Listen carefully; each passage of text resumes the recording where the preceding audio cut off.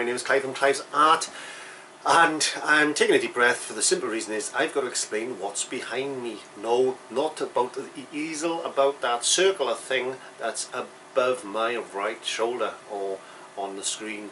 It's my left, isn't it? I don't know. Your left, my right. I know. I'm having a cup of tea because this thing, it's got all the colours on it, right? You've got red, orange, yellow, green, blue, blue, violet, red, violet, and back to red.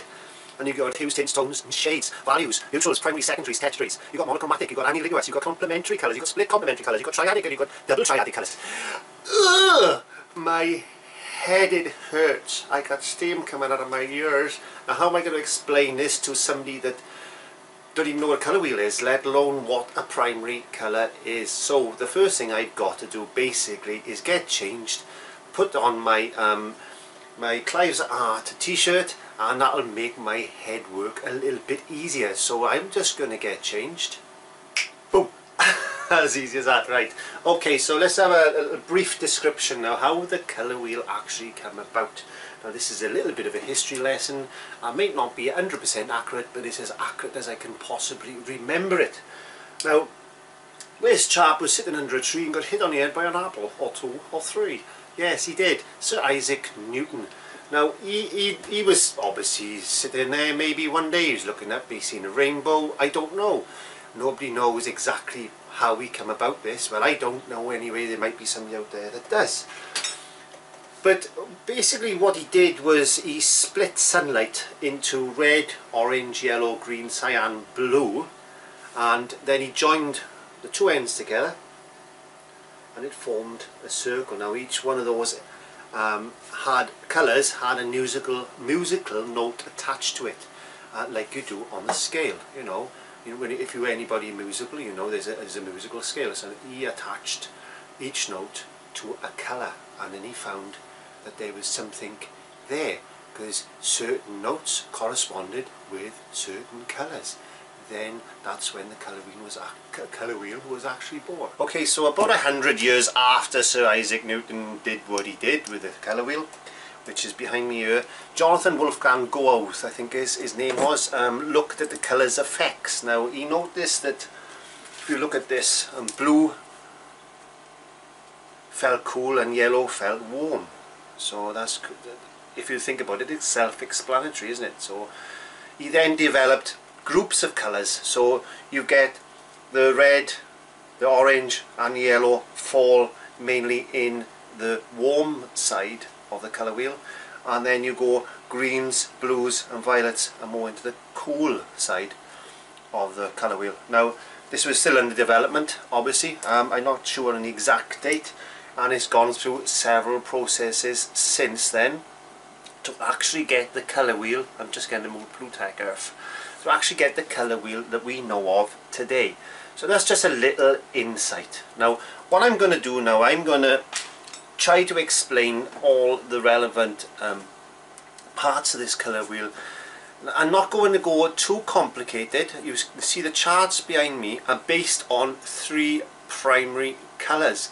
Now the three primary colours are red, yellow and blue.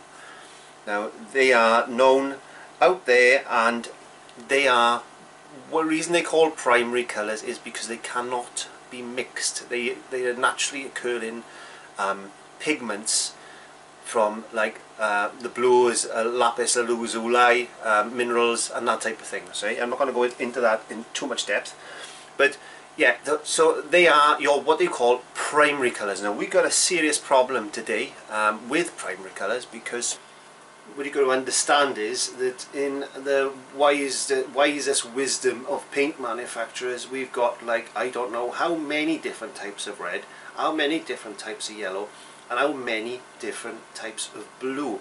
Now this all causes problems for us as artists, so what we've got to do is try and find a standardized colour from this, which is the colour wheel.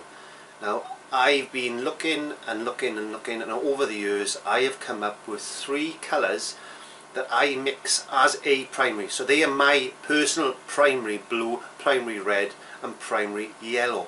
And through trial and error I found that they work really well. Now the problems you got is if you mix different types of red and to your standardized blue and yellow, you'll get different results because some reds are brighter than others and duller, you know what I mean? So it can cause problems. So what I suggest you do, if you don't do anything else, is select 3 colours, a primary red, a primary yellow and a primary blue, or use what I've got. I'll show you the difference in just a second, and then once you've got those, you can buy them and you can keep them in stock, and then you can mix all the colours, and you can see behind me it's as simple as that. And it really is simple. It's like everything else, we need to understand the basic fundamental principles of what we're about to do, and that is mixing colours. Now as you can see on the board, there are a vast amount of colours out there, and they all stem from 3 colours. Yes, your primary colours. So we know what our primary colour is now. It's a red, a yellow and the blue that we stick to religiously, and that's how we mix our colours. Okay, so as you can see up there now, that's the primary colours. Then we get secondary colours and tertiary colours. So what it is, when you mix yellow and red together, you get an orange, and then we'll go through that process in just a second. So mixing 2 colours together, the primary colours together, are going to give you your secondary colours, but we're not going to go down there quite yet. So let's get back to the board, and we'll explain things in a little bit more detail as far as choosing your primary colours are concerned. Right, so what I've got is a selection of reds, yellows and blues. Now these are vast. There's so many reds and so many yellows and so many blues that I'm not even going to go and explain everyone in detail because it's just not worth it. So the reds I got selected on the board are these. Okay, so the reds we've actually got are crimson red, permanent residual crimson and process magenta. Now you can see the difference in those already. You know, there's a little bit more orange in that one, and there's a little bit darker. The crimson is a lot darker than the cadmium. And then the yellows, this is a cadmium yellow medium hue, cadmium yellow deep, and a lemon yellow, and you can see the difference there as well. So this is all going to reflect. So imagine mixing that one with that one, you're going to get a different effect as if you mix that one with that one, or that one and that one. So this is what I mean. It gets a little bit complicated if you're mixing and changing all your primaries. Ultramarine blue, you've got a Prussian blue and a Ceylon blue. Again, you can see the difference there. Now using the colour wheel and over a period of time, all I did is I simply painted as many of the reds as I could get my hands on, yellows and blues, and then I was going through and I was trying to see which one would suit me best as far as the primary colours are concerned. And what I come up with is quite simply my personal choice, and that is cadmium red hue. Yes, a hue is a reflection on the name itself. It just refers to the particular colour. So it's a red hue right throughout that range. It's a red hue. So anyway, that's a cadmium red. Again, cadmium yellow medium and an ultramarine blue. Now those are my primary colours, and every colour mixes I mix, as you can see behind me, always incorporate those as my primaries. Now you can find blues that are called a primary blue, but they're not that easy to get your hands on. So what I suggest you do is go to the store, find out which ones suit you the best. Personally I recommend these, but that's my preference. And then do all your colour mixes from that. It's as simple as that. So yeah, as far as you're concerned, there's your primary colours, which is a primary red, a primary yellow and a primary blue, or a cadmium red, a cadmium yellow medium and an ultramarine. That is a primary selection.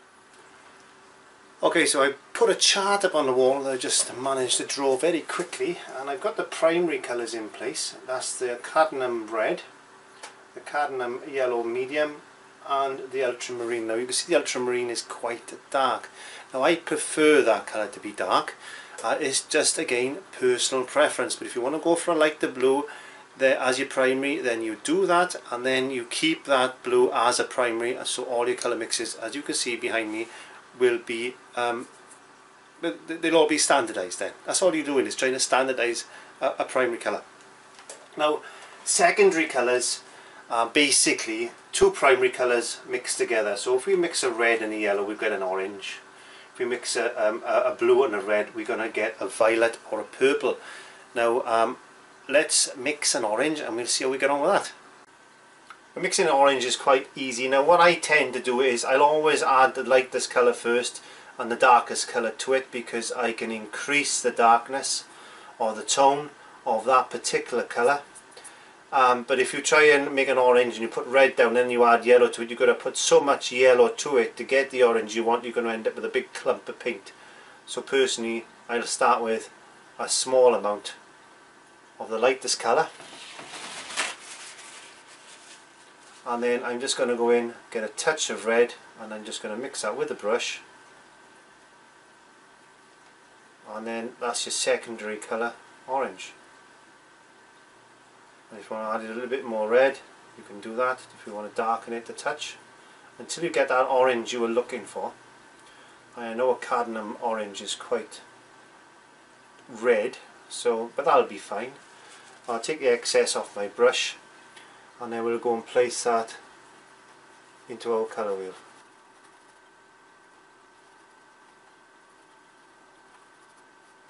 So mixing a primary red and a primary yellow, we're going to get a secondary orange. Okay chaps, bit of a technical issue there. I put the blue in the wrong segment and I went to put the green next to it and it looked wrong. Anyway, mixed the green, I mixed a bit of yellow and a bit of blue and I got a lovely green. So let's get back to the canvas, and because I've adjusted it now, I put the blue where it should be and not where it shouldn't be. So it looks a bit better. And it doesn't look so dark. There we are, we won. Okay, so we got the green, and that goes in this segment here. So that's mixing the blue, the ultramarine blue, and the cad yellow medium together, and that's our green. Hey, we done it right this time. These things happen. You know, at the end of the day, we're all human beings, and mistakes can be adjusted pretty quickly with acrylics. So that's a good thing about acrylics. So mixing blue and yellow, we get a nice green. Now what we're going to do now is mix the red and the blue to get a violet. So this time I'm going to start with the red,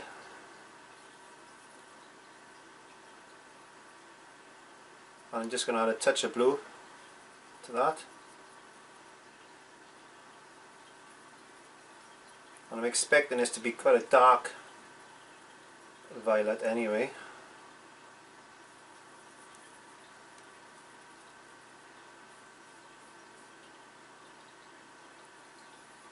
I always have difficulty mixing purple or violet with ultramarine, because ultramarine is quite a dark colour and I don't want this to go too dark. I want this to be more on the red side, and I think I'll be alright with that. It does look a bit dark. And we put that in place and make sure it's in the right position this time, Clive.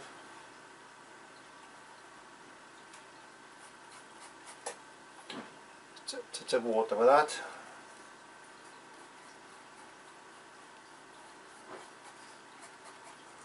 No, I don't mix many violets or purples with, well, I don't use many of them at all, to be quite honest with you. And if I was going to use this, I would lighten it a little bit with some white anyway, because it's very rare that I'll use a dark violet. But I mean, you can see the violet in that now. Because the blue is dark, then obviously it's going to affect the colours, as I said. So our primary colours are red, yellow and blue, and by mixing red and yellow together, we're going to get an orange, and again yellow and blue, we're going to get a green and blue and red. We're going to get a violet or purple. Secondary colours,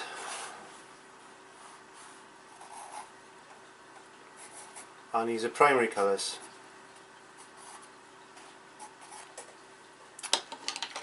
Now a tertiary colour is a colour that's mixed with two adjacent colours, and in this case a red and an orange mixed together will give us a red-orange. That's a tertiary colour. And then the orange and the yellow would give us a yellow-orange, yellow and green, yellow-green, blue-green, blue-violet, red-violet, etc. So they're called tertiary colours. So two colours on the colour wheel adjacent to each other mixed together is a tertiary colour. Looking at this particular, we got the orange, so if we mix more red to a part of that orange, so we mix in red to orange, and that's going to give us a nice red-orange.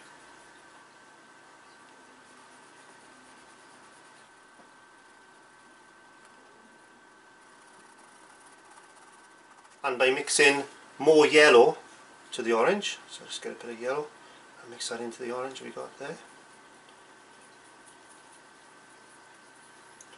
which is another tertiary colour, which is going to give us a yellow-orange. So already you've started the mix colours, which is cool.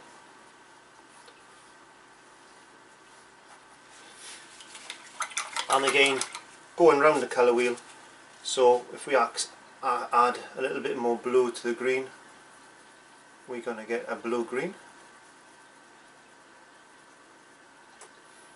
which is this one. So we've got basically a green more towards the blue side of the scale then.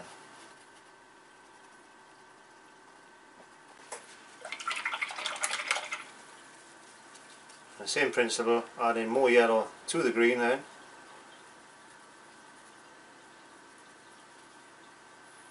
It's going to give us a yellow-green.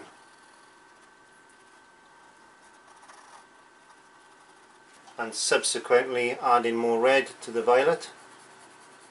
That's going to give us a red-violet.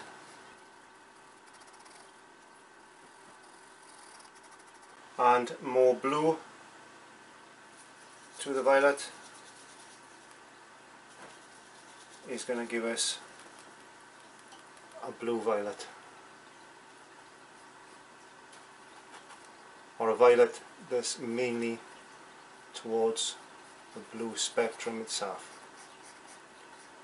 So there's a lot more blue in this violet than there is any other colour, which is red in this case.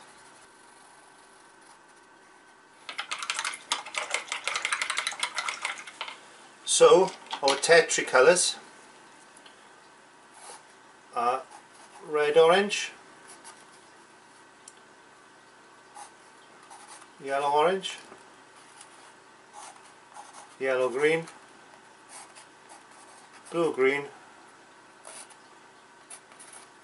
blue-violet and red-violet. So we've covered three major things on this colour wheel. If you mix a primary colour, say a red and a yellow, you're going to get an orange. If you mix in a yellow and a blue, you're going to get a green. If you mix blue and a red, you're going to get a violet. Now those colours you mix by adding two primaries are your secondary colours. So you're going to have red, orange, yellow, green, blue and violet on a scale. Now if you add a red and an orange together, which are going to be tertiary, that means they're adjacent on the colour wheel, and then you'll get a red-orange, and an orange and a yellow, you get a yellow-orange, etc, etc, etc. So they're going to be your tertiary colours. And that is it in its simplest form as far as that is concerned. Now a hue is just another name for a colour. That's red hue, that's yellow-orange hue, that's an orange hue, yellow-orange hue, yellow, etc, etc, etc. So there's your colour wheel. And that's split down into primaries, secondaries and tertiary colours. Now we're going to be going on to complements and what actually sits together, and everything I would say, that side the colour wheel is warm and this side is cool. So from the yellows right up to about the violet there is going to be the cool, and then all the reds this side of the colour wheel and yellows and oranges are all warm. So yes, it is actually split in half. You've got the warm and the cool colours. So we've accomplished quite a lot today, I think. Yes. Now I'm going to be going on to values and hue, tints and tones and shades, and then I'm going to have a look at complementary colours, and then how we can actually select certain colours on this chart here that would sit well together and complement each other. So that would be the next stage. So without further ado, I'm going to wrap this particular lesson up. Watch this a couple of times to get that into your head, these basic principles, because once we've gone through the next couple of stages I'm going to be doing charts like that behind us, and I'm going to use all these principles then in those charts and give you a bit of a start as far as colour mixing is concerned. I'm trying to keep it as simple as I can for a complicated subject. You know, it can be complicated, but I'm trying to make it as easy as I possibly can for you. So I'm Clive from Clive's Art. Thank you very much for watching, and join me on the next one, and which is Colour Theory Part 2. And in the meantime, thank you very much for watching, and please subscribe if you haven't already done so. Keep an eye out for my weekly updates. Join me on Facebook, they're always there, and they'll let you know what's coming up in that particular week. So may God go with you. I'm Clive from Clive's Art. Take care, thank you very much, and don't forget to give me that thumbs up and subscribe if you haven't already done so. Bye bye.